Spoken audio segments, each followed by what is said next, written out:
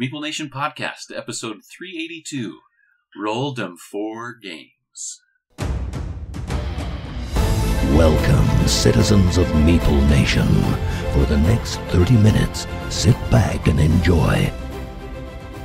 Meeple Nation Podcast is brought to you by GameToppersLLC.com.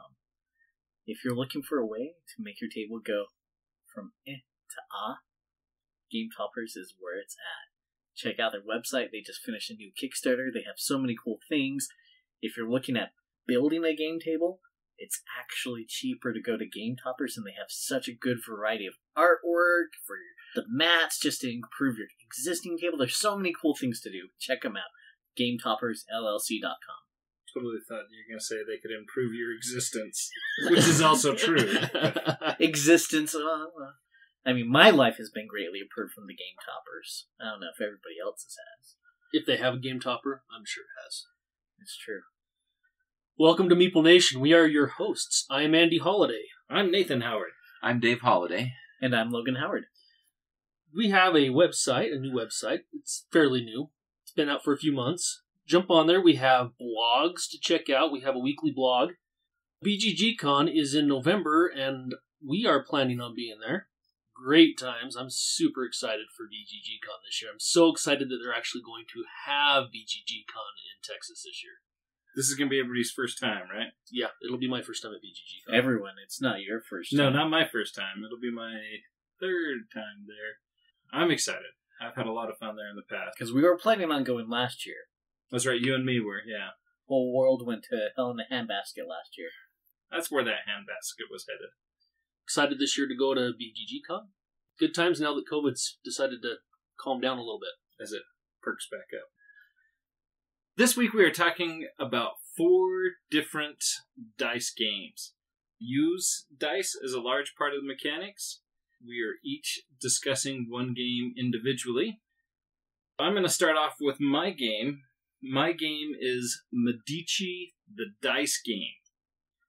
So Medici the Dice Game is a new take off of Medici. Medici came out in 1995. So back when our group was in its infancy, this was a game that we played. Back when I was in my infancy? Probably. But this is a game that we played a lot. The cards that I have are very worn out. The game has had a lot of love. Definitely early on, one of my all-time favorite games. Yeah, I remember this was one that you were always keen to pull out. And it was great because it was 6 it. players. It's easy to get everybody involved. I really enjoyed the game. Medici the Dice Game, it's a shorter version. And we played it, did we play it twice here together? I think so. I played it once on my own. So it's a 1 to 4 player game, plays in about 20 minutes. And I think that was pretty close to what our play was. And playing the solo version, it was a little bit faster for me. The game is played over 3 rounds of shipping, 3 days. The active player is going to roll 5 dice, and then the active player gets the opportunity to take anywhere from 1 to 3 of those dice. They will select that. The dice will have a face value on it, but there are resources on there. Spices, dye, grain, fur, and linen. Depending on what you roll in the die, you'll get the face value, and you'll write that in your top column. Depending on what resource that is, you will put an X or a hash mark, whatever you're going to use, in your resource column. Below the face value, you'll write that face value again, and so then the next resource you take will be to the right of that, and then you will sum the two so that your bottom row for each day will just give you a running total of what your boat value is. At the end of the round, depending on how many players, 1, 2, or 3 people will get a bonus for having the largest boat, then the second largest boat, and the third largest boat. By largest, I mean the value, the total value of everything that you've shipped that turn. You also get a bonus on who shipped the most of each good. If you had the most spice or you had the most linen, then you're going to score a bonus off of that. And then again, depending on the number of people, the next person will score a lower bonus. Then you will combine your boat total with your bonus total, and that will give you the grand total that you have for that day of shipping. And then the next day, the boat's a little bit bigger, and then the third and final day, the boat is bigger still. As the active player, I'm going to take 1 to 3 of those dice. That leaves the remaining pool open for all the other players to select a die from. They can select the same die if they want, or they can select a different die. Again, they're going to add the face value to their top row, add that total to their secondary row. Again, they're going to add that resource to those columns. I really enjoy the game. I really enjoyed, like I said, Medici. I think this is a great, simple version of the regular game. After you sum up all your totals for the 3 days, whoever has the most points wins. And really quick, 20 minutes. I think it's a good game, too. Part of it, I think, is it reminds me of Medici. And I just had a lot of fond memories playing Medici. Very simple. It was very quick. I liked the dice and how they worked. You could choose whatever dice you wanted. Those were now unavailable to everybody else. But the remaining dice were available to everybody else to choose one of them. I liked how that worked out. And there's a lot of strategy in that. There were several times where, being the active die roller, depending on what you were trying to do, you may only want to choose one of the dice. Then you're leaving 4 dice that are going to help everybody else, possibly. So there was just a lot of different variables that you had to take into account. One of the things that I wonder... So in the game that we played, I had the biggest boat, I think, all 3 days. Yes. And I ended up winning the game, not by much. Logan was a close second. He was also generally the second biggest boat. I wonder if the person with the biggest boat is just generally going to win. I kind of doubt it, but I think that's mostly a hopeful doubt. Not necessarily... It was a really close game from what we played, and I think what lost it for me was I wasn't paying too close attention to keeping either the majority or tying with the different good. If you were tied or had the most, or if you didn't come in last, you got bonus points at the end of each round, depending on where you were. I think it was spices, the purple one, that everybody had a ton of them. So I didn't care to put any points into that, but I was trying to either have the most or second, at least, of all the other ones. I think I lost track of a couple. My approach to that, I just picked 2 goods. Based on early roll, picked 2 goods that I hoped that I would be able to maintain the lead in, or if not the lead, second place at the very worst. I was able to keep that with 2 of them. In your other plays, Nathan, have you seen that work out that way? Has it ever been one person has just walked away with the big boat every time? Well, yeah, it was always me. It was playing solo. Oh, okay. One thing I did like about the dice, if you roll a 0, you can choose to take that 0. It doesn't make your boat bigger, which I focused more on trying to get goods, which I lost horribly because of this, which kind of goes to your point, Dave. But I tried to focus more on goods. If you take a 0, you get double the goods, whereas you're not increasing the boat size. I kind of like that aspect of it, but I think it ended up hurting me in the end because of the fact that my boat values were very lacking. I actually think I enjoy the original game Medici more. That being said, I love the size of this game. Small enough to pull this out and play it at a restaurant while you're waiting for your food. And it's fast enough that you would be finished by the time your food came. I love games like that. For me and my wife, we've been married long enough that sometimes there's just don't even know what to talk about. So playing a game when we're out eating is actually kind of nice. You know, it's something to do. Because we talk all the time. You're out eating, there's nothing really to talk about. Great game, though. I really enjoyed it, even though I kind of got smoked on it. Yeah, I lost my first competitive game, but my solo games I did pretty good. Nice. That's Medici the dice game. What we were talking about last week, the different type of dice games that they have, this is one that I think they've done really well with. Here's a great classic game. Let's reimagine it into a dice game. I don't remember playing the original Medici, but this was fun. You like the original better? That's great. It was nice because Andy got a chance to play the original one 2 weeks before with Sabrina, his wife. 2 weeks after that, we played the dice version. Andy had both of them fresh on his mind. Great opportunity to compare. Yeah, for sure. So my game is one that I was not fully committed mentally to play. It was Monopoly with the actual rules. No house rules. That is like one of the biggest things with the cultural impact on Monopoly is that people don't learn how to play the game from the rules. They learn to play the game from other people, and then you have somebody nice like mom or the aunt, the older sister, the babysitter that wants to play with younger children, but they don't want to play as cutthroat as the game is supposed to be played. Oh, don't worry. I won't charge you rent this time. You get a freebie from me. The game just ends up lasting so much longer. I guess there's some anger issues that come out. Oh no, it's our game that we played. There was a little bit of anger towards the end. Towards the middle, when I made a major mistake, made a deal with Dave, that was... It wasn't a mistake. It was most definitely a mistake. But I was actually really surprised. I didn't hate playing Monopoly as much as I thought I was going to. Definitely not a game that I'm going to like suggest every week or even every year, but if we play it, I'll be like, okay. Because playing with the actual rules made it so much better. There just wasn't the constant influx of cash as there can be when you play with some of those house rules. We did play a full game, just over 2.5 hours. The rule book does have some speed up the game rules. One of the suggestions was you randomly deal out 3 properties to each player, so that helps speed up the game. But even the first part where we were going around just buying properties, I felt that part went really quite fast. Yeah, we definitely were speed playing the game. Yeah. It was roll, move. Nathan, as banker, never seen him move so fast in his life. Constantly moving, shifting money in and out, and probably taking some by himself. If I did that, I should have taken a whole lot more because I needed more. Yeah, math was not his friend when we were playing this game.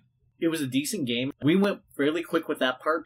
It's all about luck when you're playing the first couple of rounds because it's wherever you land, as long as you have money, buy it. That's the strategy for the first couple rounds. After pretty much most of the properties go, then it's, okay, who has what?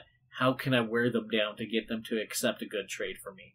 And that's what Dave did. That is exactly what Dave did. Because I had Boardwalk, he had the Park Place property. He kept trying to wheel and deal to get either that from me or give it to me. And to make the trade fair, he had to take 2 or 3 properties away from me. Mathematically, if you own both Park Place and Boardwalk, anybody lands there, you're paying big bucks. The problem is that's only 2 locations, and the chance of somebody landing on those 2 locations is less. But if they do, then the payment is huge. Especially when he traded enough properties where he had the entire side of the board, pretty much. Dave ended up with having monopoly on the cheapest buildings, and then he was able to put houses on there cheaper than the rest of the properties, hotels on there, and then that quickly became death row for anybody that went on there. And I think that was what took me out first. I was the first one to be eliminated. You went through The gauntlet. Andy's was at the end of that, right around the corner from my stuff. I whittled you down, took most of your cash, and then you landed on Andy, and you had to give him all of your properties and the remaining cash. Then Logan was eliminated on your gauntlet, and then it was a battle royale between the holidays. Royale, more like wearing down at that point. Yeah, it really was. Dave We were all definitely- ready to be done. Yeah, but Dave definitely had the advantage going into that. Paid off. It's all based off of luck, too. David had all of his properties all upgraded like he did. Nobody ever landed on it. It wouldn't mean anything, and that's what it is. The game is all luck. There's not a lot of strategy. There's hoping. There's praying. Send me to jail. That was kind of funny that we kept wishing to go to jail. If you're in jail, you don't risk landing on somebody, but you still can collect rent. It was kind of safe to be in jail. It was kind of funny for us to go, oh man, I hope I get to jail, hope I get to jail. Hope I get that 3rd double in a row so it sends me to jail. Land on, go directly to jail. You talk about it being solely luck. I disagree. There is definitely a luck element in it. But it's all about hedging your bet. Trying to say, okay, Dave, he was trying to get Boardwalk Park Place. From there, he was trying to get, I don't know what you call the others, the light blue and the purple ones. Just trying to get that monopoly, even those smaller ones. And that's really what ended up winning it for Dave. He was able to monopolize on those smaller ones. That was a strategic move, trying to say, okay, can I sacrifice this, hedge my bets over here? Am I going to risk losing this, even though at first it might not be huge? I had the green section, and I had 2 houses on each of those. Logan, you stopped there once, had to pay me $400. Then when you go through Dave's, and when it had 2 houses, it was only like $90. But Dave was able to buy more houses, and quickly that $90 became $550. Boom, boom. And that was ultimately where I was trying to go with it. You know what? If I can own this side of the board, that's the cheap side of the board. It's not as high a rent or anything, but I can get all the houses and everything on it real quick. The only way it was going to work, goes to your point with strategy, is the only way that was going to work was if I could get it early enough before you guys had enough money to pour the same idea into yours. I had enough cash, knew that I could get in there and pump it up real quick. Again, it goes back to luck. How did you have all that cash? By the luck of landing on certain spots, getting money from other people. You can strategize about what you're dealt, but getting what you're dealt, that's just what it is. Right. Like going around the board, Nathan ran out of money, so then we actually had to take a couple properties to auction, which is great for me because I was just trying to drive up the price to take money away from you and Andy. I didn't really care if I spent $400 or $500 on this property because they're willing to keep going up, and I'll let them take it at $480, $200 over what it was worth. Right. It just takes money away from you. There's certain things that you can deal with after you're dealt it. You have to play the situation that you're in. What really won it for Dave was Nathan wearing down and saying, well, we're going to have to do some trades eventually, and then Andy jumping on it, going like, okay, trade me this and this. Because Andy and I made a trade. So I gave Andy a monopoly, it gave me a monopoly, so we could start building houses. My mistake was not saving enough money to be able to survive going around the board before I made that trade with Dave. I honestly think if you hadn't made that trade, you would have won. Because you had the better monopoly between the two of us. Nobody else had any monopolies besides you and I. I think you would have won if you had not made that trade. The game would have lasted longer. It would have. That's really what it came down to. It was just a stall. We're not kids. We could all look at it. Dave wanted to trade some of my stuff. Why do you want my yellow? I only have one yellow. You don't have any. Oh, because you want a better trade position with Nathan. No, I don't want you to have Monopoly. Eventually, the game has to end. So eventually, some sort of trade has to be made. Lesser of two evils, and I hope the luck works in my favor. Nathan, yes, if he would have stopped at that Monopoly, he had the better Monopoly, but it only depends is if somebody lands on it when they come around. Well, that was Dave's favorite spot. It was what I traded away, so Dave would have landed. Ultimately, that's the end of the game, right? Is when somebody makes a bad decision, and then it quickly spirals down. I don't know if bad decision is really the correct term for it, because it's just makes a decision, and then if luck favors him or not. There's definitely an element of luck in there. Because I don't think I was it's able. solely luck. The only reason why I outlasted you was because I was lucky landing on my own 4 properties that I owned. Agreed. The other free spot around the board to be able to outlast you is basically what it came down to. Agreed. That's Monopoly. Wasn't as bad as I remembered and I feared it was. We played the I Love Lucy edition. I do not love the print. It was very hard to read. But who would have thought that we'd be able to sit here and talk about Monopoly? Let alone I Love Lucy Monopoly. Right. Let alone better than Terraforming Mars Monopoly. Oh, please. It is kind of funny because last week it was just Dave and I on game night. So we did play Terraforming Mars because I know Logan and Andy, it's not your favorite game. And that game did last twice as long as this game of Monopoly did. I always remember this when we would say, hey, Nathan, let's play Eldritch Horror. No, that game lasts way too long. And then he'll play Terraforming Mars for 5 hours. And that was a 2-player game. But Terraforming Mars is fun while you're playing it. There's so much downtime, and Eldritch Horror is not as bad as Arkham Horror. Arkham Horror is the one that I'm like, no, I'm not going to play it. When it's 20 minutes between turns, phone comes out, then somebody says, oh, it's your turn, and I'm like so uninvested in the game at that point, and it's like, tell me what I'm doing. Great, let me get back to my video on my phone. So I have chosen to talk about Taverns of Tiefenthal. Taverns of Tiefenthal is about the village of Tiefenthal, and in the village lies a tavern. There all citizens from the area gather, but it's important to attract new and wealthy guests, for only then is there enough money to expand your tavern, which will then lure nobles into the tavern as well. But which tavern expansion is best? Should you focus on money, or rather ensure that the beer will keep flowing? Everybody in this game has their own tavern that you're trying to invest your money, you're trying to brew beer. You start out with 3 tables. Your guests will sit at the table, and this is kind of a deck builder, dice rolling game. Everybody has a starting deck of cards. Early games, the starting cards of this are all the same. The thing I like about this is you can play this in module. I think there are 7 different modules that you play in sequential order, and it adds content to the game, which is kind of nice.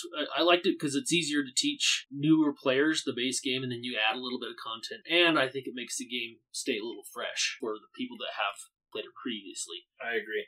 You have a deck of cards. In that deck of cards, you have a barmaid, a brewer, all your guests that are going to come and sit at your tables, and then you have an extra table. You start out the round by pulling the top card off, and you play in your tavern. Play your barmaid. It has a location next to your tavern to place your barmaids. You're playing your brewer over by your brewer area. Play your table up by your tables. As soon as all your tables are full with guests, then you're done. You don't draw any more cards. you're going to finish the round with what you have drawn in front of you. And everybody will do this simultaneously. Everybody draws and has the guests arrive phase and resolves that at the same time. After that happens, everyone's going to roll their dice. And there's a dice drafting element to this. So everyone will have 4 white dice that they're going to roll. And if they have any barmaids, they'll have colored dice that will match their color that they'll get to roll as well. Those ones are just for them. Right. So they get to keep any colored dice they roll, and you can roll up to 3, depending on how many barmaids you have. So 1 barmaid gives you 1 die. If you have 4 barmaids, you still only roll 3 dice. But you'll roll all your dice. All the white dice will go on a coaster, which I thought was just such a good touch. I right? like that a lot, yeah. Starting with the starting player, they're going to draft one of the dice off their coaster. In sequential order, everyone will draft 1 die off their coaster, and then all the dice get passed clockwise around the table. And this continues until everyone has 4 white dice. Everybody gets to basically place their dice on their board where they think it's going to go, but the starting player is going to resolve their turn first, resolve their tavern first. Where the dice go will depend on what you want to do and cards you have played. So each of the guests that you play at your table will have a die value on them. Your guests are going to give you money, so they're paying you for the service and for the beer that you're giving them. Your starting guests only have 1s and 2s pip values for the dice. They give you that much money, 1 gold or 2 gold. Your 1s and 2s are useful at the beginning for getting money. 2 other spots that are dice specific, and those are always available on your tavern. You have 1 spot, which is your brewer spot, and you can place 1s and 6s in that location. And that is going to give you 1 beer, unless you have a brewer or multiple brewers in your brewery. It actually is going to be a multiplier. So let's say I have 2 6s and I have an extra brewer there. I'm going to multiply 2 dice times 2. So I will get 4 beers. If I have 3 brewers, I'm going to get 6 beers. The more brewers you have, the higher your multiplier is. The other spot that is number specific is your monk location. 5, track in the center of the board, the monk track, play a 5, and you can play multiple 5s on the 5 spot, and you'll move your token along the monk track. When you pass certain areas on the monk track, it will give you a certain benefit. Sometimes it gives you a card that you get to add to your deck. Sometimes it lets you permanently kick a guest out of your tavern. Which can be really nice. It really can. It lets you cull those low starting cards, right, and get rid of them so they're no longer in your deck. So you're going to do this. You'll have beer and gold to spend. You can save beer and gold. You have your storage areas that you can upgrade. At the beginning of the game, you can store up to 2 gold and 2 beer, 1 round to the next round, or you lose it. Now, you're going to spend gold on purchasing cards to put into your deck. You're also going to spend beer on cards, but the cards you get are going to be different. So the cards that are available for gold are barbacks, which cost 1 gold, dishwashers, which allow you to add a pip to one of your dice. Barbacks just give you a beer, just a free beer for that round. Then there's the barmaid. She will allow you to roll one of your colored dice. There's the table, and then there's the brewer. It's 2 through 6 money that will cost you to add those to your deck. Interesting thing about this, as far as a deck builder, is when you gain a card, you don't put it in your discard pile. You actually put it on top of your draw pile. So you can actually set up your next turn. At least the top cards, you know what you're going to get. Hopefully, set yourself up for a great next round. Beer is used to purchase guests, new guests that are going to arrive at your tavern. Now, the new guests are going to add different numbers besides just the 1s and 2s pip values. So those 3s and 4s that are worthless at the beginning of the game all of a sudden become useful. You're going to gain gold for putting a 3 pip value on a guest that has a 3 pip. It's going to give you 3 money. One other thing you can do with beers is if you get enough beer, which you have to get a lot of beer for this, you can actually gain noble cards. Up to 3 by spending. I believe it's 9 beers, so you can gain 1 noble card, 14 beers to gain 2 noble cards, and 18 beers to gain 3 noble cards. They're a guest that has a pip value of 2, but they're worth 10 points at the end. By far and away, that's the way to win the game, is to get noble cards. What's nice about the nobles, too, is that when they come out from your deck, all sit together at the same table so it doesn't clog up too much of your space. Exactly, yeah. They don't sit with the riffraff. They sit with each other. Yeah. Well, as a fellow lord, I understand how they feel. Yeah, I can imagine. Definitely one of the benefits, so you're not filling your tables up. You want to be able to get as many cards out as you can before those tables get filled up. You have to make that choice when you're spending your money. Do you buy an extra table? Do you buy the brewer to try to get those nobles or to get better guests? Once you get to this point, you can do upgrades. Upgrades cost gold. They vary broadly on the cost of what it's going to cost to do these upgrades. That being said, if you have cards in your tavern, most of the upgrades, you can choose to discard those cards and you gain a discount on that upgrade. So, for example, To upgrade my tables, it costs 15 gold, which is a lot of gold. That being said, I can discard a table to give myself a 5 gold discount. It's only going to cost me 10. I can discard 3 tables and get the free upgrade. But it's not just a discard. You're removing them from your deck. Right, completely. yes. Yeah, they go back to the supply. Yes, thank you for that, Dave. It's not necessarily a discard. Those go away from your deck. When you upgrade your tables, you go from 3 permanent tables to 4 permanent tables. I actually love that. It's such a great opportunity in the game. What strategy you're going for this time? I remember one time we were playing that I was focusing more on producing beer, buying some more of the breweries, and so I was able to get a permanent one. When I got extra ones, it was that much better all the time, instead of if I got lucky that time, I can get 2 or 3 out at once. The permanent one is just such a huge upgrade. Brewer's the most expensive upgrade in the game. Really, if you can get your brewer upgraded, you can use 2 different die spaces on the brewer. Being able to put even just 1 die on the brewer and getting 2 beers out of it can be huge, especially towards the end of the game. Having the dishwashers to change the pips, having the extra bar maids, everything works together. It's really hard to make a really bad choice in this game. Everything works so well together at some point. It's not like, this one kind of sucked. I don't know why I made that choice. This is the base game. It adds more content. You'll gain bards. Your bard is going to move a white cube around and give you bonus points, give you nobles, give you schnapps. You're going to use that schnapps to pay your entertainers. And entertainers will be dual-sided. Everybody will gain the entertainers at the same time. For example, you'll have the dancer. She has 2 sides. One side will allow you to spend schnapps to gain beers, or schnapps to gain gold. Gain her, you have to choose which side she's going to be on, and then that's it. It's permanent for the rest of the game, whatever side you choose. The fire breather, you spend 5 schnapps, which is a lot, to get a free upgrade. Or you can spend 2 or 3 schnapps to permanently cull a guest from your tavern. Very limited ability to get rid of those cards. Very few of those in this game. Sometimes taking that opportunity to cull one of those starting cards and get them out of your deck is super helpful. The last entertainer is the juggler. His abilities, one that allows you to keep a card played in the previous round and put it on top of your draw pile. And then his other ability that allows you to set a die face to a face of your choice. Some of these abilities you can use multiple times, or the times 1 symbol means you can only use the ability once per round, and if it has the ... you can do it as much as you can afford. So if you have a ton of schnapps, have at it. You can do as much as you want. It just adds more and more content. You'll have different, varying starting deck. Every game progresses and adds a little bit more. I've had fun with this game. It's been great. Yeah, this is a great game. It mixes a couple of my favorite things. The deck builder, got the dice, drafting. Incorporates a lot of the mechanics that I really, really love. Really plays to what you want to do with it. It was funny about this game. I put this game on my 10 for 10, and I don't own this game. And I actually have 2 on my 10 for 10 that you own, Andy. So that's been kind of interesting to try to get those experiences in while having to rely on opportunities to either be at your house or bring it here on our game night here. Relinquishing control is big for you, boss man. But I really enjoy the game. I think the game's a ton of fun. D6s don't typically like me. I like the fact that there is a little bit of dice mitigation in this game. I also like the fact that I can try to get it where it doesn't matter what the roll is, I can possibly have a use for it. Maybe it's not perfect. Maybe I get a lot of brewers out and nobody rolls very many 1s or 6s. That is terrible, but maybe I can still use those 3s and 4s or whatever. Depends on what I choose to purchase. It's very rarely you're stuck with, well, I can't do anything with this. I guess I'm going to get an extra gold. On top of that, when you roll really poorly, as long as you're playing with enough players, you only have to take 1 of your dice. Yeah, that's true. And you're going to get the good rolls that I do. Unless everyone rolls poorly, which Right. that has definitely happened. I wish it was a rare thing that I didn't have to just get 1. There's times that I can't even use 1 of my dice. I just have to set it to the side, and it's just not going to do me any good because I don't have anything to put it on. So this is Taverns of Tiefenthal.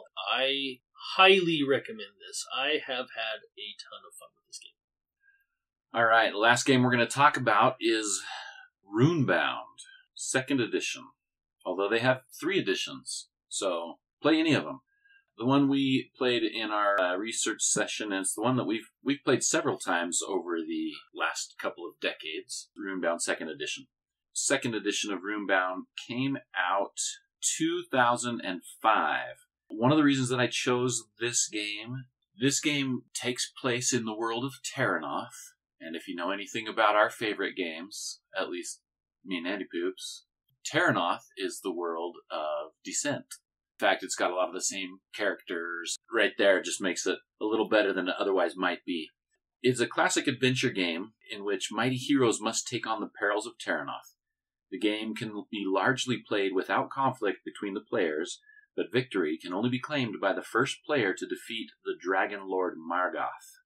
Players are actually in a race to level up, acquire powerful weapons, armor, and allies in order to take on the final adversary. You set up a board in the middle of the table. It's a map, essentially, of this world. There are cities all over the map. There are hexagonal spaces. There's a lot of different terrain types. There's roads, rivers, hills, mountains, forests, and swamps. Everyone has a mini. Your mini is on the map. On your turn, you're going to roll 5 dice.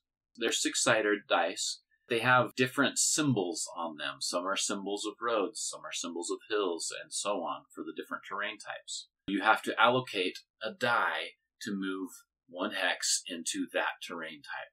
And if you don't have the terrain where you want to go, tough luck. You don't necessarily get to where you want to go. Spread all across the map are monster spawning spots. 4 different levels of monsters. There's green, weakest, yellow, then blue, and then red. As you encounter these monsters, flip over a card. There's a deck for each color, each difficulty level of monsters. And then on that card, it tells you what you're fighting. Sometimes there's an ability that the monster has before battle. What you have to do is you have to overcome that monster, roll 2 10-sided dice. I guess I should back up just a little bit. There's 3 stages of combat. First, ranged, then melee, and then magic. You get to attack during one of those stages of combat. The other 2, you just have to try and defend. Have to decide which stage you are going to attempt to attack. And you roll the dice for all 3 stages. If you get a high enough total between the dice and your skill that you add, you successfully defend or attack. Your character card will tell you how many wounds you're going to cause to the monster. The monster card will tell you how many wounds they cause in each of the other stages of combat. It's great to be able to attack in ranged because if you defeat the monster in the ranged part of combat, you don't have to worry about the other 2 parts of combat. It can be a little bit of an advantage having a hero that's good at ranged combat. When you defeat monster, you collect a little cardboard tile of the color that indicated the level of the monster. And on the back side of it, it has a number, 1 on the green, 2 on the yellow, 3 and 4 for the others. And that's essentially the amount of experience that you gain for defeating that monster. Once you have 3 experience, you can level up. When you do that, you can either gain health or gain stamina. The game that we played early on in the game, Nathan was getting trounced, complaining so much. I was dying every turn, it felt like. Right, like almost every turn he would try and fight somebody. He would get defeated himself, which means lose all your gold and your most valuable item or ally. So you have to go to the nearest city to start. Nate, it seemed like 2 or 3 turns in a row early game, he was dead again. And at the same time, so each of the characters have different abilities, and my character was not bad in combat, but the big thing was he had a discount of 1 for leveling up. I was able to level up a lot. And so everybody early on was like, oh, Dave's going to destroy us, and poor Nate. It did not take long at all until it was completely flipped, and Nate was just running away with it. I got 1 item, some armor, or a shield. It was a shield. Yeah. That I got that just made all the difference in the combat. It was kind of funny, so I was able to fight more and more things and then build an arsenal. It was getting late, and we decided, all right, we're going to pause the game.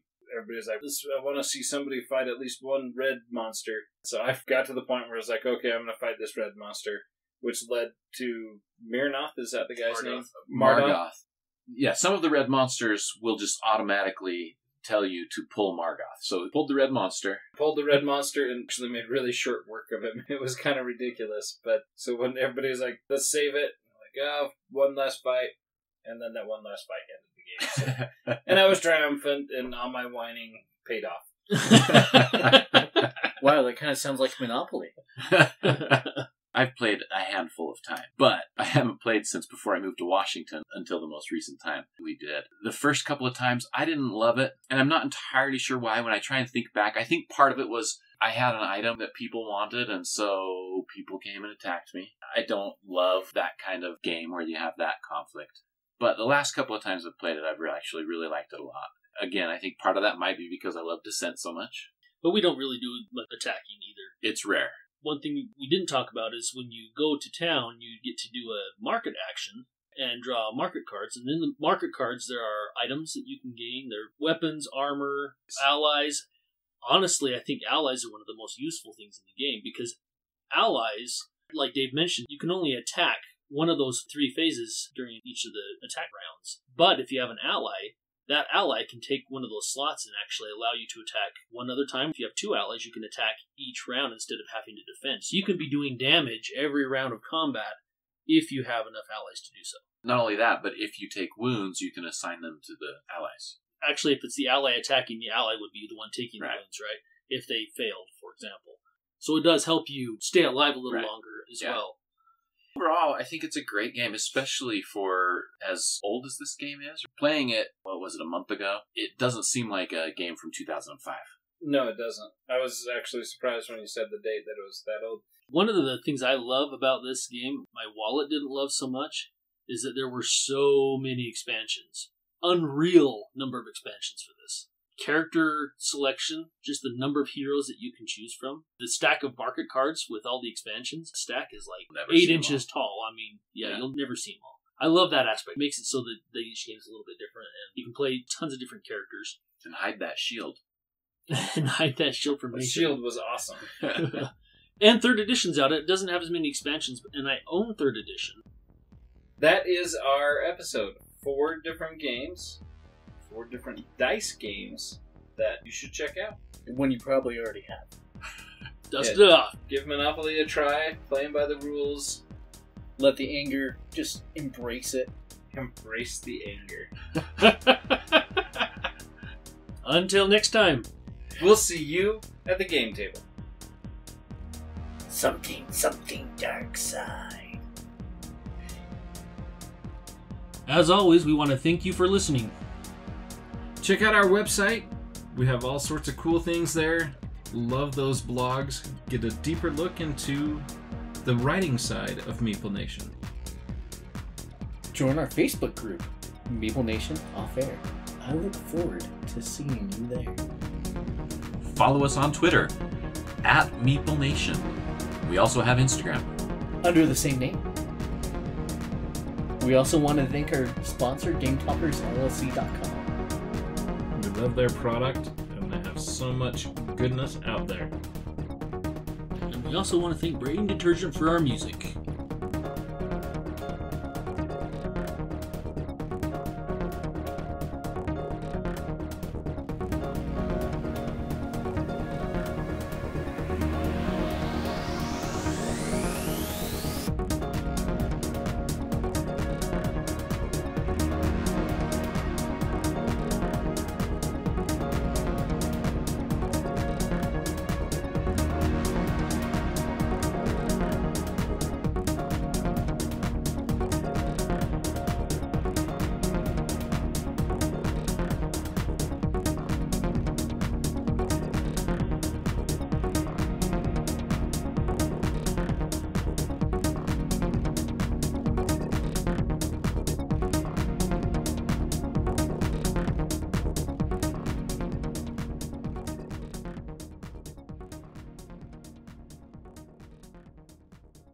Meeple Nation Podcast, episode 382. Roll them 4 I thought it was going to be so easy because he didn't have the sponsorship. Roll them 4 games. Which Medici came back.